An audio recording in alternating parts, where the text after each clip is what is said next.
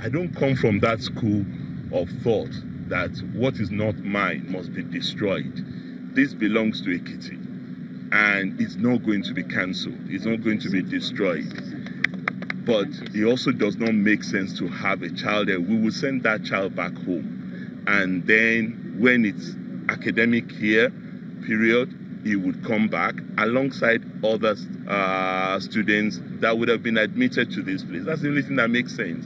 And rational people must behave rationally, because we can't have a selective admission policy for this place. I was also asking them, you heard that, okay, if you say this is for gifted children, what are the incentives we're offering them? If you're gifted, government takes responsibility for everything because of the gift you have. So it should be all state sponsored. That is why they must all be Ekiti children.